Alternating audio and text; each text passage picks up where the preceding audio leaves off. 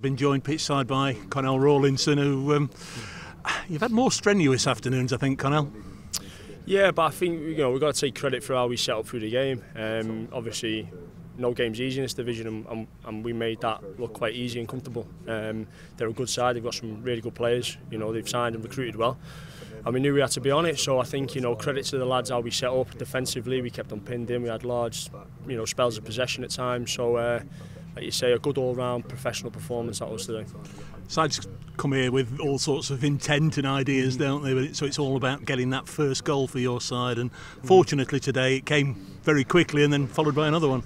Yeah, I know. First of all, you've got to give a shout out to the fans. They came out in the thousands again today, and we knew what we needed to do. We needed to give them a show today. We needed to put on a good performance with the ball and without the ball, and that's what we did. We started very strong, put our footprint on the game quite early. Like you say, getting an early goal does help.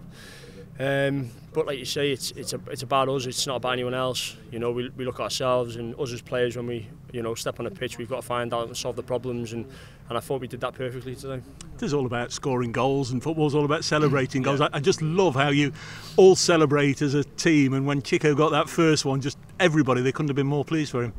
Absolutely. Look, as footballers, we know it doesn't last forever, and when you're playing in front of 16,000 fans here today, it's a great opportunity, and you've got to soak the atmosphere and you've got to soak the occasion in, but you've got to remain professional and keep your eye on the task. So, but today was a special day for the club, and I'm glad we could deliver for the fans. As one of the senior pros, I guess your role a little bit changed in the first half, because you had an experienced goalkeeper behind you for the first few minutes, and then a youngster making his debut.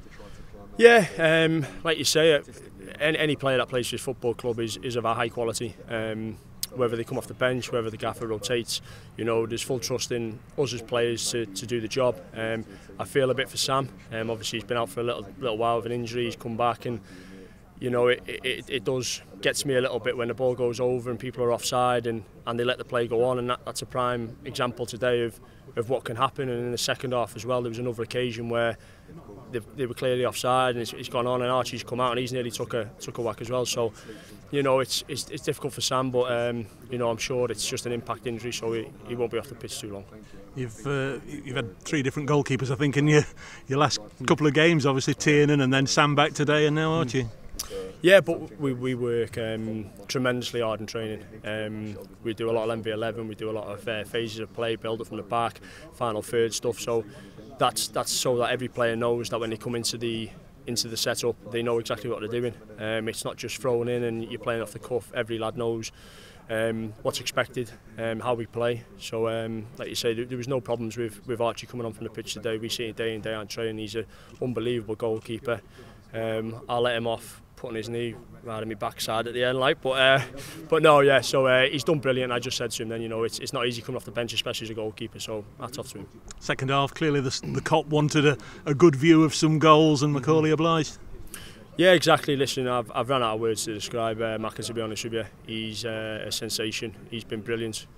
Behind the scenes, he's ultra professional. He works his plums off really to do what he has to do for the team without the ball. So it's like you say, to have someone like that on your side, if the ball drops from in the box, it's going to hit the back of the net. So I'm really made up for him to making the record today. We did push for him to break it. We really did. I think I'm shouting at players, just give Macca the ball, just give Macca the ball. But I'm sure we've got games left now, and I'm sure he'll go on and break both the National League record and the record for Notts County. Yeah.